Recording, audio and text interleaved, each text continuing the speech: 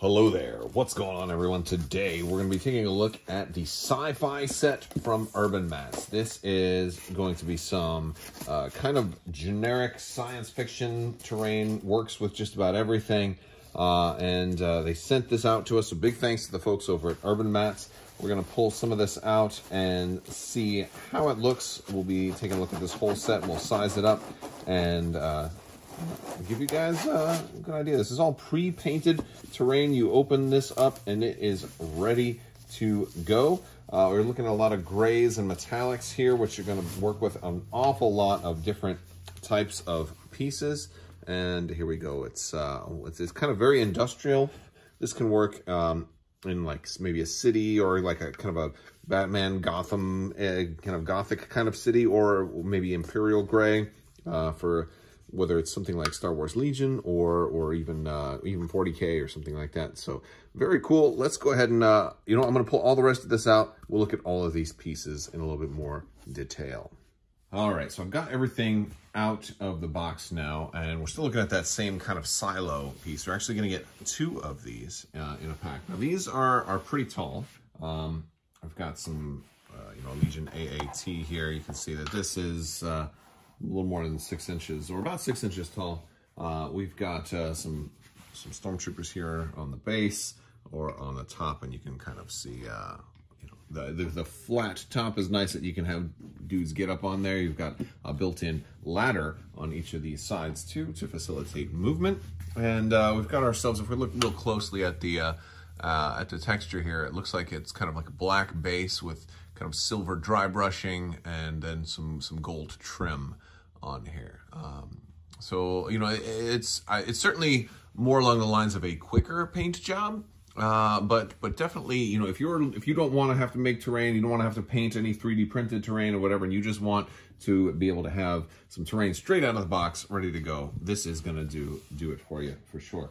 We've got a couple other pieces here. Let's take a look at, we've got some barricades. And these are a lot bigger than the regular Legion barricades. These are quite longer, and they have kind of a nice little subdued spot here in the middle.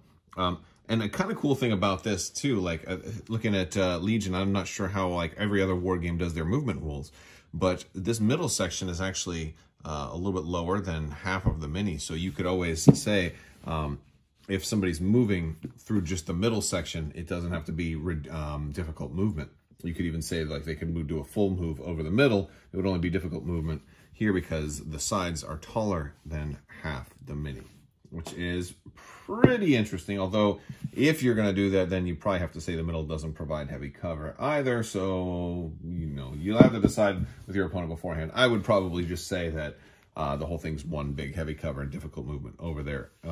Anyway, just to be standardized for the whole piece, because it's a little easier to go that way. But I like that it's you having some difference there. And then, of course, you can use these to kind of block off terrains because they're so much larger than the normal barricades. You can kind of block off kind of areas or just use them as big barricades. I kind of like that, or kind of make it a wall around this piece.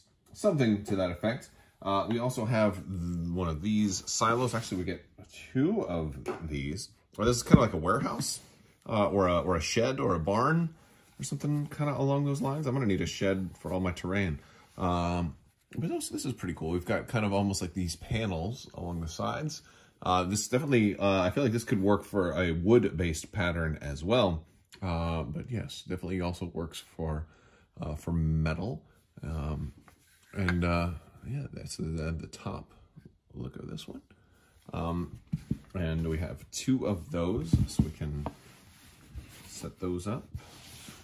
Well, let me move those to the side, and we'll see how some of the other pieces. We're actually going to get, I think, 8 total pieces in this set. This one's going to be a little bit larger. This is more of just a standard rectangular type of building. We've got some piping on the side, some maybe a generator, air processing unit or something like that, a vent up at the top. We've got our door over here, some more greebles and patch panels and things of that sort. We've got some of our roofing, venting and stuff like that up on the top of this one. Again, nice and flat, really good for a lot of units to be able to land on, and that's one of the things that all of the stuff in this set has. We've got lots of room for people to be able to land on. The last piece is going to be large, though. I'm going to have to zoom out a little bit more to show you how big this one is. All right, here we go. This one is pretty significant. This one almost looks like a crown at first, but we've got ourselves a little garrison here, like a little fort. This one is especially cool. I really like this one. We've got a nice octagon here, and yeah, a lot of room inside in the center. We've got look, I can fit a whole tank's base in there, and these are the biggest bases in all the Star Wars Legions. So really, really cool. We can have lots of dudes up top in here. We can have them. You got multiple units in here, as well as plenty of people down below trying to get in. This is very, very large. I like it.